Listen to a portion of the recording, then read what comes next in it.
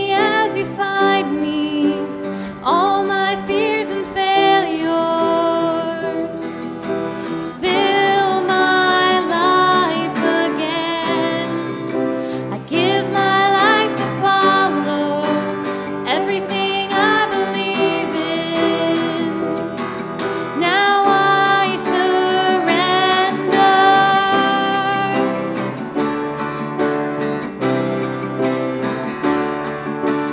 Savior, He can move the mountains. My God is mighty to save. You are mighty to save. Forever, author of salvation. He rose and conquered the grave. Jesus conquered the grave. Shine your light and let the whole world see. We're singing for the glory of the risen King. Jesus, shine your light and let the whole world see. We're singing for the glory of the risen King. Savior, He can move the mountains. My God is mighty to save. He is mighty to save. Forever, author of salvation. He rose and conquered the grave. Jesus conquered the grave. Savior, He can move the mountains. Your Lord is mighty to save. He is mighty to save. Forever, author of salvation. He rose and conquered the grave. Jesus conquered the grave. All right. Next, we're going to sing Above All.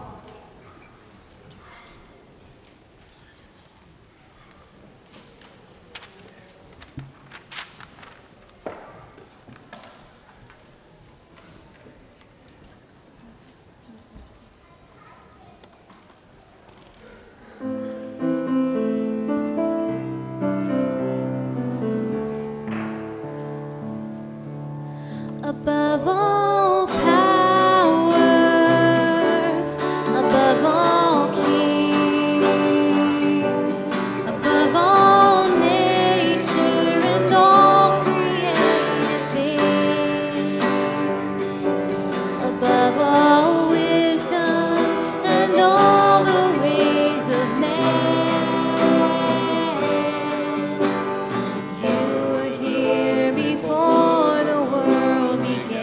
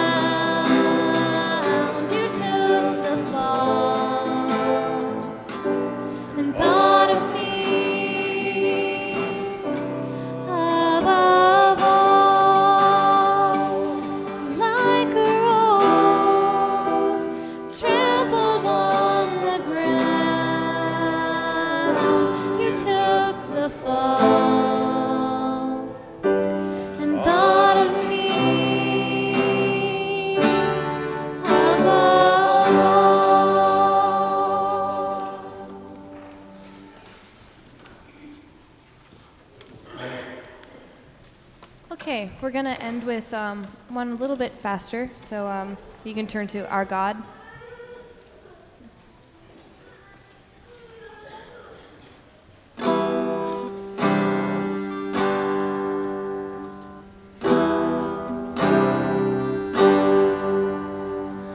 Water you turned into wine.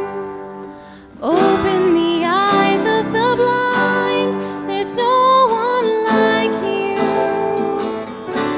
There's none like you.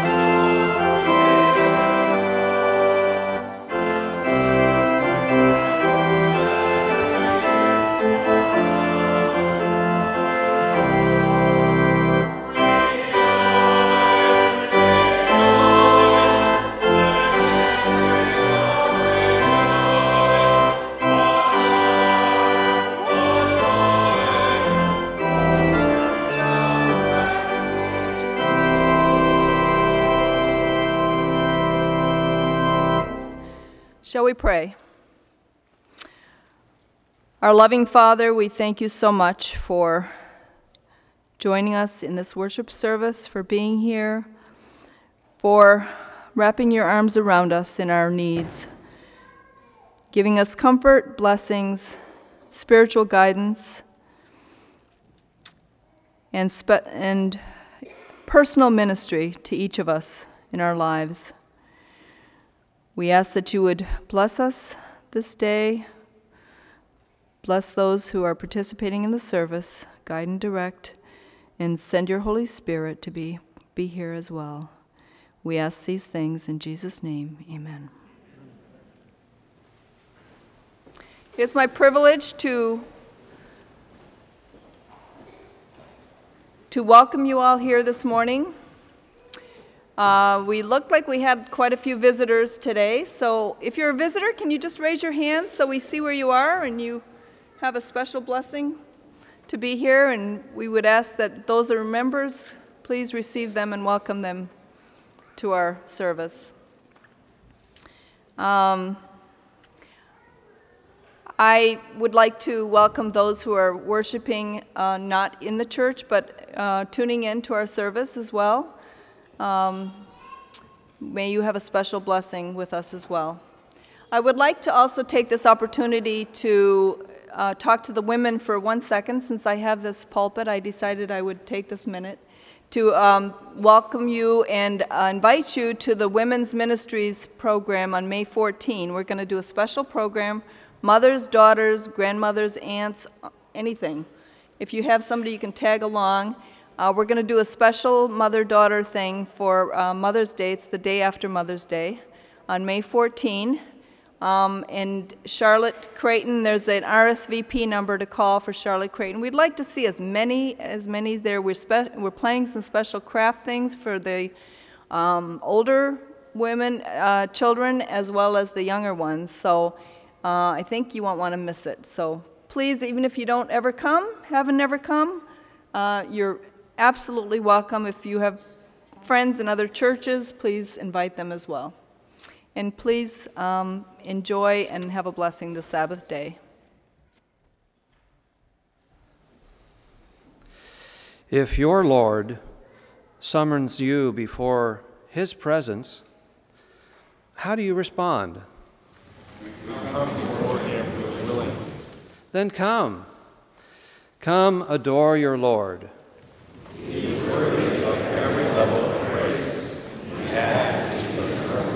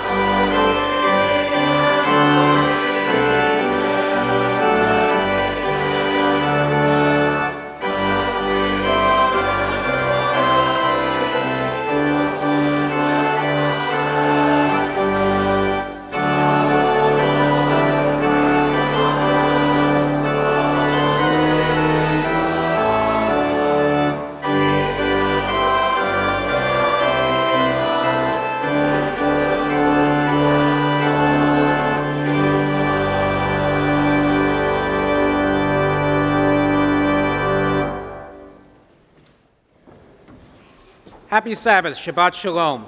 In Matthew chapter 6, verses 19 through 21, Jesus cautions us, "Do not store up for ourselves treasures on earth, where moths and vermin destroy, and where thieves break in and steal. But store up for yourselves treasures in heaven, where moths and vermin do not destroy, and where thieves do not break in and steal. For where your treasure is, there your heart will also be." A basic human need is security, but money doesn't fulfill this need. That is because money itself is not secure. It can be lost, stolen, or wiped out in a bank failure or stock market crash. If your security is placed in money and you lose the money, you lose your security. Even if you don't lose your money, it still fails to give you true security. In a total economic collapse, money won't help at all. Money in the bank won't shield you from a bank failure. In the event of war, money may allow you to move to an uninvolved nation, but it can't stop a bullet or a missile from still reaching you. In a time of famine, money won't let you buy what food there is, but when there is truly no food left, you can't eat your money. Real security, by definition, can only come from something that will always be there for you. Money does not meet this standard, but God does. The only thing that is certain in our world is uncertainty. Our offering today will help provide resources for our church work of pointing people to the true source of security. All security today. All loose offerings today is, today we have an offering for our local college church budget. I'd like to ask the deacons to come forward to receive the offering.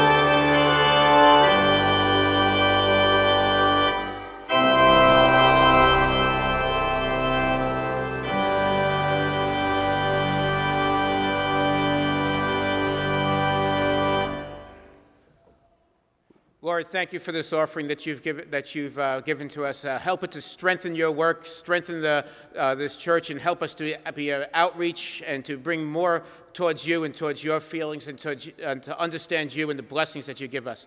We ask for your blessings to continue to praise us and to build us up and build up this church as we move forward to the future. Amen. It's turned into a beautiful Sabbath day. First sunshine in the whole week. So glad to have you here with us today again. This is our morning prayer time, and we used to sing our prayer song, and we're going to do that, but we're going to be led by the K through 4 Browning Elementary Choir. And so we're very pleased for that. If you have special praise or special petitions that you'd like to come down front and be part of our gathering up here for prayer, please feel welcome during this song. But let's stand now as they lead us in singing together.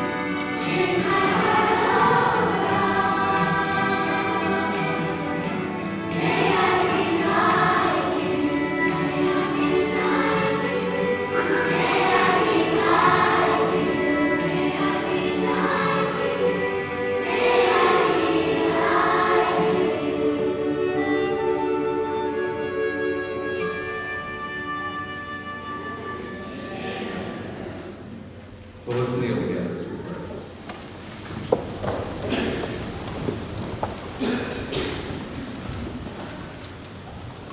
So Father, first of all, I want to thank you for the beautiful music that these children have sung for us today. Remind us of our connection with you and our need of you in our lives. So bless us as we have need this morning as we kneel before you. We totally are submissive to your will, and we pray that you'll fill our hearts and our church, our homes, our schools, our classrooms, each of us, our communities, with your Holy Spirit. Make us to be reflective of Jesus' love and compassion, his kindness and mercy, his unconditional acceptance, and make us more and more like him. We pray that you'll continue to bless our services today, be with our pastor as he opens the word to us, and as we meditate upon that, speak to us as we individually have need. As we kneel here this morning, Lord, we're reminded of all the needs that touch our lives here that are just barely mentioned as we pray. We pray that your great will and wisdom will move in our lives and in our families in just the way we need it most. We won't be mentioning every need, Father, but we know that you know our needs. So help us, Lord, and as we bring our individual needs to you, hear our prayer, O Lord. We also pray specifically for several who have asked for their names to be mentioned in our prayer today. We pray for Betty and Joel We pray for my neighbors, Adam and Nick. Pray for James and Beryl, Wayne, Reagan, Roger and Regina, Ann, Phil, Linda, Thor, Joel, and Aiden. We also pray for those who we're connected to who are serving in the military, Bill and Lindsay, Kelsey and Kim and Stephen, and those who are serving abroad and studying abroad, Sandra and Jesse and Haley. We know, Lord, that these are just the tip of the iceberg as far as the needs represented by those of us who have gathered today. Help us as we have need. We pray too, Father, that you'll cleanse us from all unrighteousness, make us pure and clean and keep us that way, not because we're worthy, but because Jesus is. And it's in his name, the name of our Savior, we pray this morning. Amen.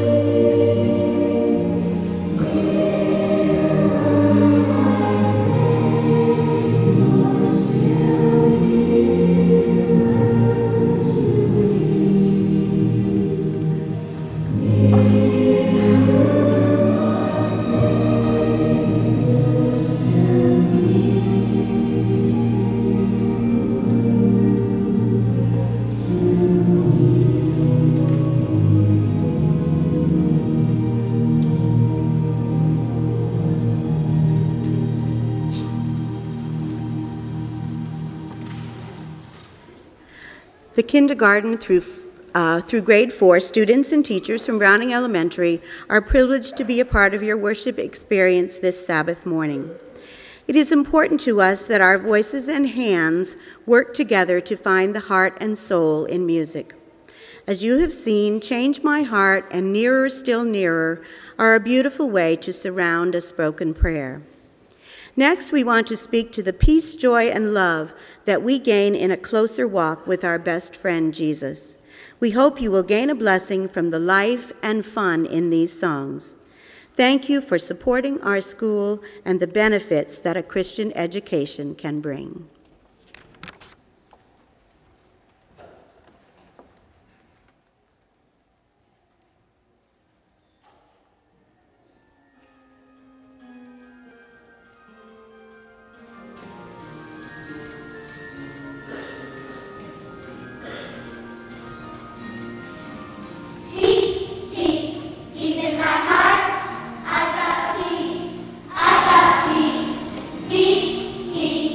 Deep in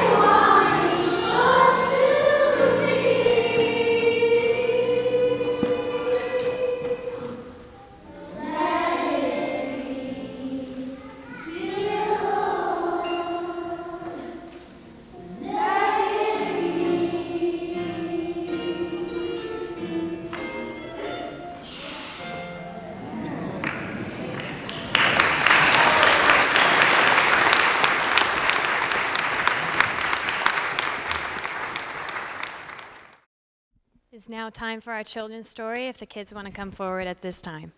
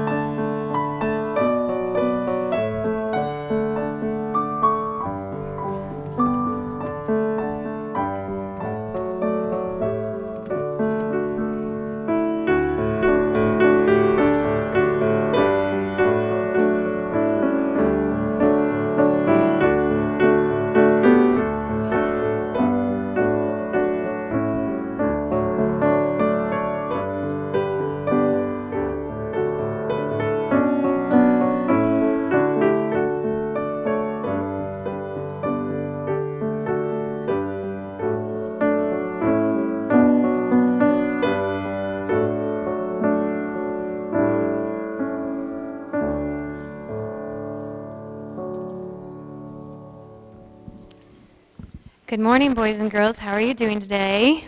Look at all of these children. It's so great. We want to thank you so much for coming and sharing your talents and your beautiful voices. Such a blessing. It's so important that you guys are doing that kind of thing because you are our church. You're going to lead our church one day, yeah? Are you? Yeah? Good. I have a story to tell you today about a time where I learned a lesson. And it was a hard lesson for me to, well, I felt bad about it. I'll just tell you the story. In college, when you go away to college, it's really exciting because it's like all of these different opportunities that you have all of a sudden, and your parents aren't like, watching over you all the time, so you get to make choices on your own, and hopefully your parents did a good job raising you, so you make the right choices, right? Yeah, as that's really important. So anyway, I go away to college at Southern, and I know that we have some kids back from Southern. Welcome, kids back from Southern. And this is my freshman year. And I remember at registration, I was signing into my room and getting my room assignment in the dorm, because you all live in a big dorm and you have a lot of fun there. And I remember noticing a girl who was kind of off to my right, and she was really kind of quiet and maybe like a little different. She was just maybe a little different and a little quiet. And I remember thinking as I'm registering, because I was registering with one of my friends, and she was all by herself, I thought, I really ought to go say hi to that girl and, introduce myself, because I bet it's scary for her to be here at college, just like it's scary for me, but she's all by herself. But it was a big line, and I didn't want to go back, and so I just waited my turn, and I signed up and all of that I needed to do, and I didn't go say hi to her. So anyway, school starts, and it's really incredible because you have all of these classes, and they're way harder than high school, and you have all of these new people to meet, and you have all of these cute boys you have to impress, and it just takes a lot of time.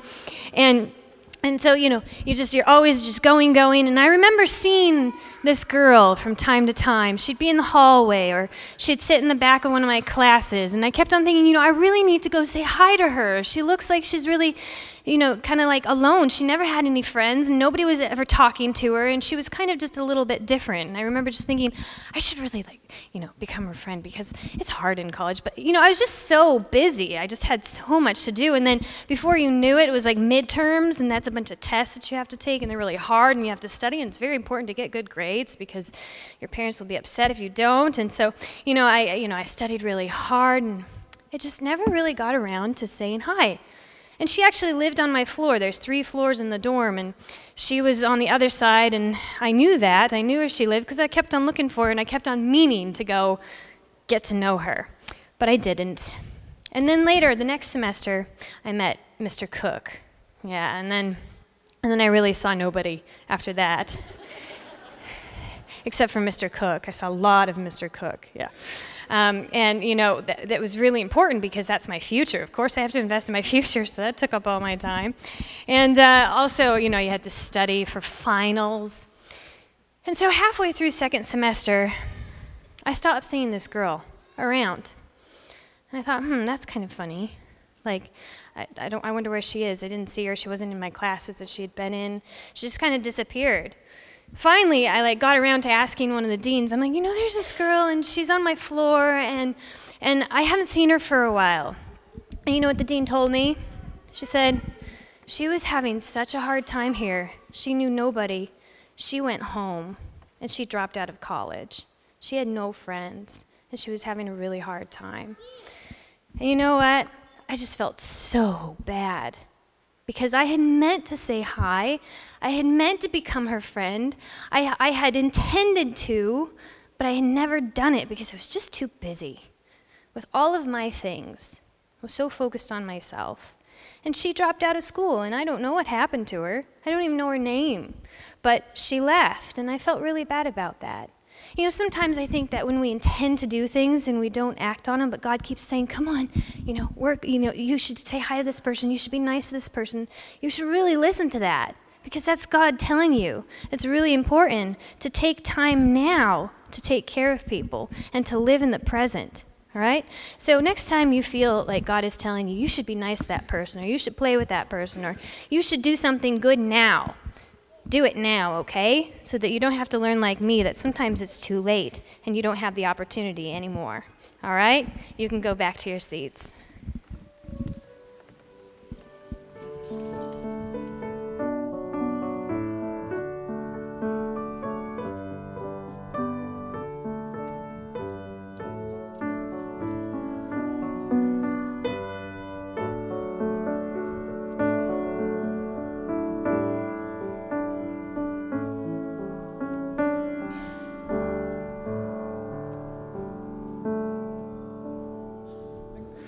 Our living word passage of the day is taken from Titus 2, verses 11 through 14. For the grace of God that bringeth salvation hath appeared to all men, teaching us that denying ungodliness and worldly lusts, we should live soberly, righteously, and godly in this present world, looking for that blessed hope and the glorious appearing of the great God and our Lord and Savior, Jesus Christ, who gave himself for us, that he might redeem us from all iniquity and purify unto himself a peculiar people, zealous of good works. Well, once again, we've seen evidence of why we need to do what we need to do. Carl was probably up there fighting this. Let me apologize, and it's not for Carl. I know that the microphones they probably tested them prior to the service, and halfway through the service, all of a sudden the gremlins start running. It is part of what we're doing right now. Within the next week and a half or so, we should be knowing who is going to be our advisor in creating a complete new sound system for us, and we're full speed ahead. As you've already seen, some of the beam repair has begun. Things have been ordered for the kitchen. We are full speed ahead, and the sound system is high priority. And again, I just apologize for our team. They're fighting it. They are just fighting it, and we're so sorry that this was kind of messy for you. I appreciate Alexis and Richie struggling with it too. Let's pray. Father, thank you so much. Thank you that we can be together. Lord, thank you for the Browning kids this morning, how they've enhanced just us being here, their families and parents, but how they've enhanced. And Lord, we pray that as they go on, not only for stamina and excellence for our staff at Browning and SLA, but Lord, as these kids go on, we just want you to hold Satan a long way away from every one of them. We want them protected. We want them to grow in Christ and to become astounding in Him. That's what we wish. Guide us as we spend time here together today, we pray in Christ's name. Amen. I was sitting here watching as the Browning kids were singing, and I was sitting there thinking about 40% of the college church budget every month goes down the street. And we don't regret a penny of it. About 40% of what you donate in church budget goes down the street, and down to support Browning and SLA, and we wouldn't have it any other way. And we're so grateful that those families who are here today and your commitment. Grateful that the Trotts apparently are having some family reunion or something. What's the story? Everybody just wanted to show up at once? It's not your birthday or anything, Rick?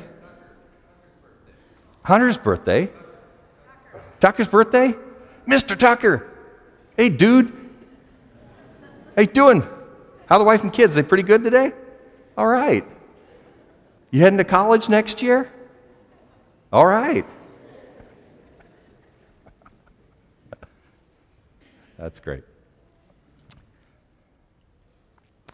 I mentioned something at the beginning of responsive this morning, first service, that will just strip your gears if you haven't realized.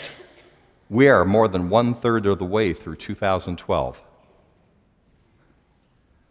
What?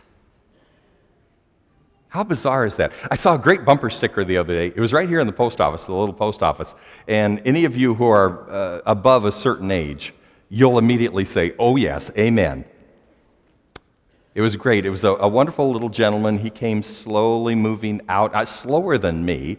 He came slowly moving out of the post office, and he went to his car. His car was sitting in front of me, and he had this wonderful bumper sticker. It said, you may have seen this. I've never seen this before. It was great. It said, "Inside of every old person, there's a young person saying, 'What happened?'" Isn't that great? What happened?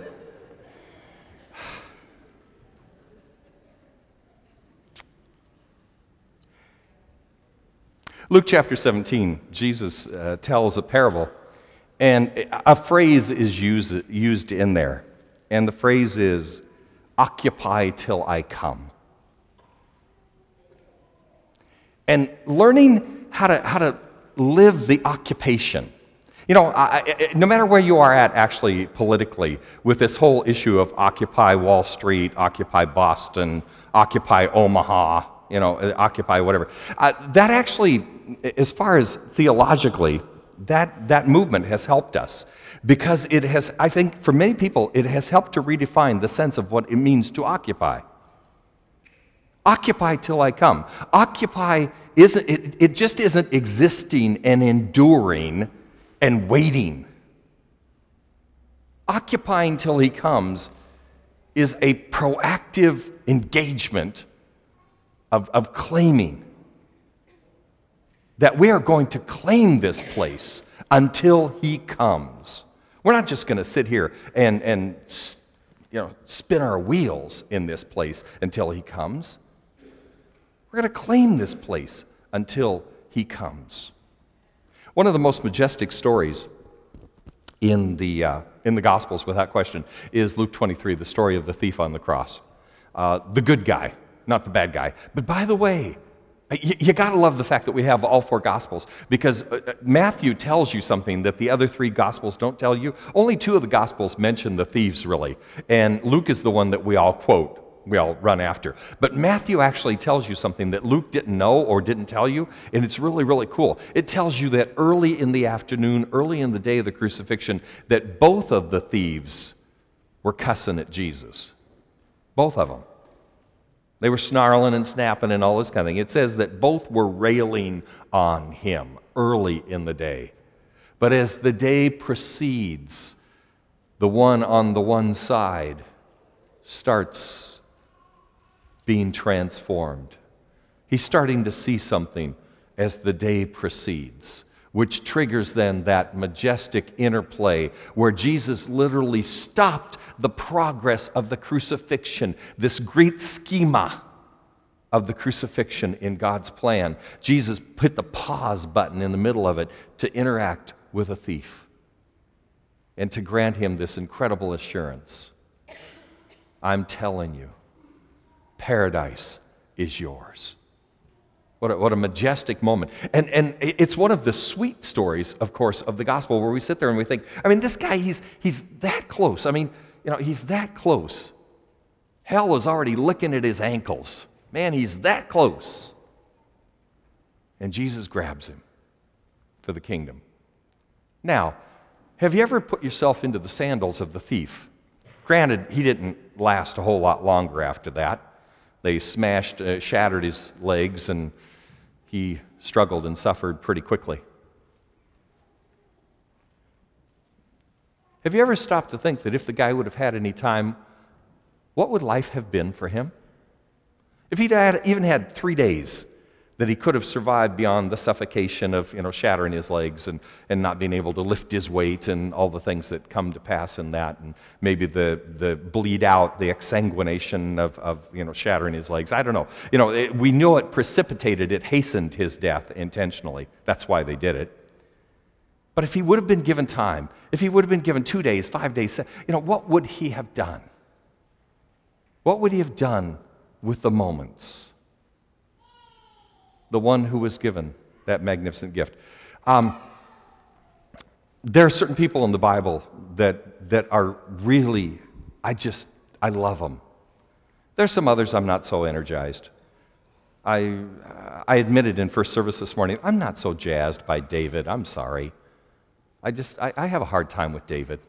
He's God's friend, and I accept that, but I have a hard time with David. And there's some others. David's just too moody for me. Just up, down. He's so moody and things like this. But there are certain people in the Bible who generally either fall between the cracks or they have a quirky personality or something like this, that I'm really drawn to these guys. And one of them, without question, to me, is Aaron. I love Aaron. I just find Aaron astounding.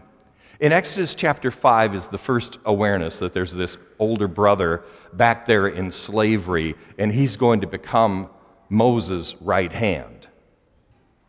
And so Moses comes back, and he is reintroduced to somebody he hasn't seen in decades and decades and decades, and he becomes Moses' right hand. Then in Exodus 25, the Lord points and he says, he isn't just going to be sort of your prime minister, he's going to be something more. He's going to be what you could never be, Moses. He's going to be unique among all the people. And so he's set aside for this ordination as the great priest. That's the good news. The bad news is in Exodus 32, he withers like a wet noodle against the pressure of the nation, and he creates a golden calf. And then he comes up with his childish excuse as to why when Moses challenges him. In Leviticus 10, we're introduced to his weaselly nature with regard to his sons. He's got these two boys, and he just never quite gets around to giving them boundaries. And he ends up paying a heavy price because of it in Leviticus chapter 10 with the loss of his two sons. And by the way, one of the most dramatic moments in the Exodus story happens there in Leviticus 10. It isn't just the death of Nadab and Abihu. It is what he is commanded as far as what his response is to be. Moses looks at Aaron and says, you just lost your two sons, and you know what? When you're out there in front of the people, you take it like a man. You say amen to the judgment of God when you're in front of the people. Back when you're in your own tent, you can scream, you can swear, you can cry, you can act like, you don't understand God. But when you're out in front of the people, you're the high priest. So you hold your grieving because you stand before them in the place of God. What a demand. He wasn't allowed to grieve publicly. That's Leviticus chapter 10. Numbers chapter 12. He and his sister Miriam start snarling and griping and complaining and whining about Moses and leadership, and it's really dumb. It is so dumb. It says they start questioning because of this alien wife of Moses. Oh, come on. Moses had been married to her for decades. You can't be serious. That's just the thing they happened to jump on. They had bigger issues going on. And God responds immediately. Have you noticed? Miriam gets leprosy. Aaron doesn't. Think about it.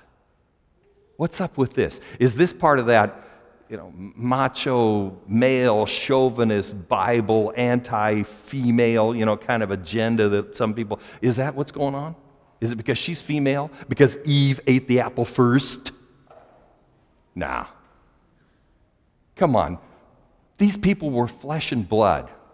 Years ago, in 1876, there was a poem that was called Voluntaries 3. And in it, I believe it was Emerson, Ralph Waldo Emerson, I think. In it, he said, we are now at the 100th anniversary of America, 1876. A lot of us lived through the bicentennials, 1976. We are at the 100th anniversary of America. And he says, I'm looking down the span of time, and I'm thinking about the people who will be alive when America is 200 years old. And you know what? I have this feeling you're going to think we weren't real. The people 100 years ago weren't real flesh and blood, and we didn't really feel things, and the sun wasn't warm on our face, and the flowers weren't beautiful to us. Everything was black and white and ugly. That's what you're going to think about us. And he says, I want you to know 100 years from now. It wasn't Voluntary 3. It was called Upon a Centennial Celebration. I'm sorry, Upon a Centennial Celebration. That's the title of the poem. And he said, 100 years from now, I want you to look back and I want you to recognize we fell in love in the spring. We heard the birds in the morning. Our life is as real to us as yours will be to you 100 years from now. And sometimes I think we do that with people. We tend to think, back in the old days, that wasn't real. Come on, they had feelings and emotions and personalities. And so go back and ask yourself, what's this thing with Miriam getting leprosy and Aaron doesn't? And I have a feeling there's actually two possible answers. One, he was the high priest. And if a priest is blemished, he must be removed. God was only sustaining him because he was the priest. If he hadn't been the priest, he'd have received it too. A blemished priest could not serve. But then think about it. If you're Aaron and if you have any conscience at all, You have to look at your sister with her leprosy and realize, I deserve it too. And it ain't fair that I don't have it. And the guilt that Aaron would have to carry because he knows he deserves it too, and he doesn't get it, and his sister has to carry it all. And you wonder which one would actually have the heavier burden. And up till now, you're sitting here saying, wait a minute, I thought you told us 5 minutes ago you really like Aaron. You think he's a pretty good guy. I do. I find him astounding. Because there was something, he learned a lesson somewhere. In spite of his failure at the golden calf, in spite of his failure with his sons, in spite of his failure with his criticism with his sister, somewhere along the line, he learned a lesson. He learned what it meant to occupy, to proactively occupy. Maybe it was that once a year in before the presence of the Lord in a way that nobody else could ever go. There was something that transformed him slowly that is astounding. So much so that when you come to Numbers chapter 16, it is the pinnacle moment of Aaron's life. The nation's under judgment. Some plague is rolling across the camp. God says to Moses and Aaron, get out of my way. I'm going to smoke them. And if you read number 16, it's almost like Moses panics. Moses doesn't know how to respond. And it's like he shouts across 4 tents away to Aaron, do something! Aaron, do something! God's going to destroy them all. And the Bible says that Aaron, when Moses couldn't, Aaron ran into the sanctuary. He grabbed a hold of the little incense pot. He came running out. He held it up in front of God and he said, stop right there! And God relented. Aaron commanded the death angel to halt, and God obeyed. What a moment. The guy of the golden calf, the guy who's criticizing his brother, the guy who doesn't discipline his sons, something had happened to him that brought him to that moment that was majestic. Somehow, learning how to live it means learning how to live it today. Maybe someday down the line, there's going to be a pinnacle moment of your life. You don't know what it is. None of us know that great watershed moment. You and I unless you're an absolute drama queen, every moment of your life isn't a crisis. Every day isn't a crisis. There was a Major League relief pitcher one time who said, if you live every day, if you make everything to be a life and death experience, you're going to die a lot of times. Every day isn't a crisis. You and I never can predict when the crisis moment is going to come in life, when you are given that chance for that one astounding, ultimate point of your life. We never see it coming. We never know when it's coming. And the decisions that we make every progressive day leading up to it will determine what happens at that moment. Something in the progress of Aaron brought him to that moment of number 16, which had not been predictable up to that point in any way.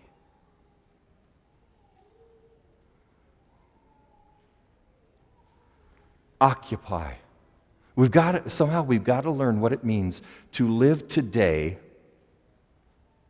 proactively, well, with an incredible balance between Philippians 2:13, He will work to do in you His good pleasure, and 1 John 1, you choose to live in the light. My choice balanced with God's ability. God is always capable, but my choice is whether I will abide in the presence, whether I would choose to live in the light, whether I will make today the day that contributes to whenever that moment comes. Please turn with me to one passage, and we will close with this. 2 Corinthians. 2 Corinthians. It's like Pastor Heather said in the story with the kids. When are we going to get around to it? What am I waiting for? If I have this hope and this goal of doing something right, doing noble, and being generous, and being faithful, and being an excellent steward, and being a better dad, and exactly when am I going to get around to it? The bulletin cover sentences from one of my 3 closest friends in the world. He's an evangelical covenant pastor, Richard Parrish. And this is on Richard's desk. I see it every time I'm in his home, in his office. If I wait till tomorrow to write my book is never going to get written. 2 Corinthians chapter 6, verse 1 and 2. We then,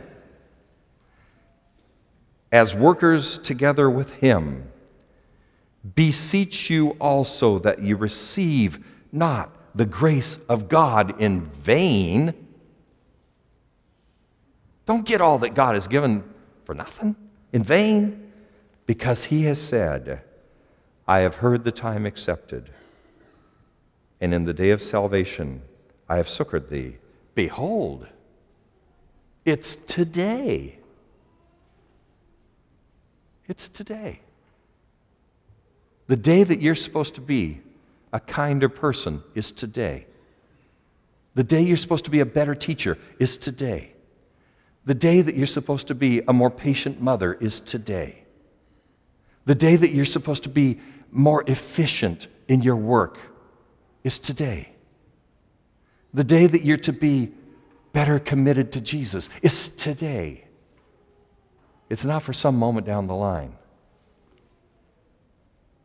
Now is the day.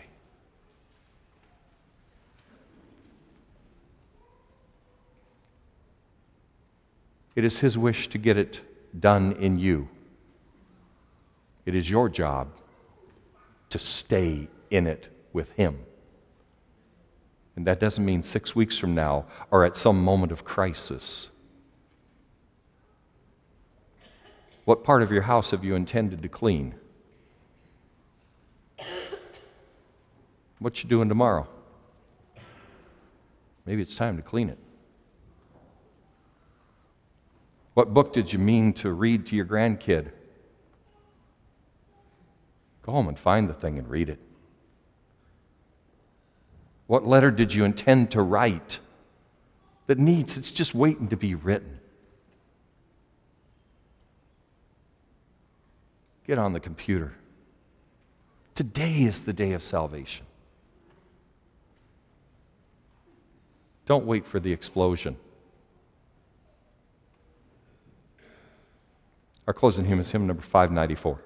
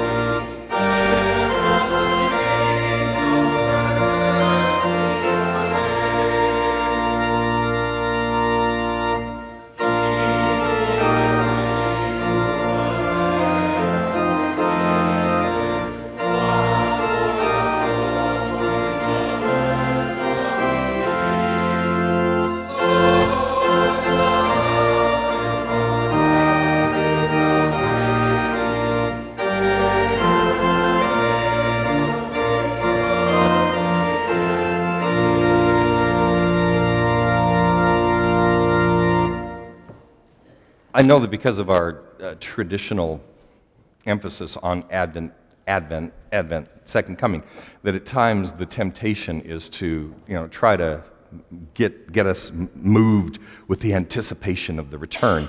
And the truth is that not many of us can sustain intensity long term. Intensity takes a toll on us. We can kind of get frantic and intense, for short bursts, but after a while, it just, we don't have the makeup to do it long term. And that's why I believe this verse, this passage, occupy. Learn what it means to occupy. Claim the territory today. Because when it's time to claim it for real, you'll be well practiced. Jonathan Edwards wrote on his 18th birthday, "I am determined as of this day that I will never do anything this day that I would not do if I knew it was the last day of my life. That's how I will live this day." Occupy well. What are we waiting for? Let's pray. Father, thank you. Thank you that you have pulled us into your grand plan. You did not abandon us. You drew us in, and you made us part of your inertia and your initiatives. And Lord, the kingdom only will expand in our sphere as we become the ones through whom he gets it done. It is in him to will and to do his good pleasure in us. And we want that to be our motto, our theme, and ultimately, if it has to be, our epitaph. He got it done in us. These things we pray in Christ's name. Amen.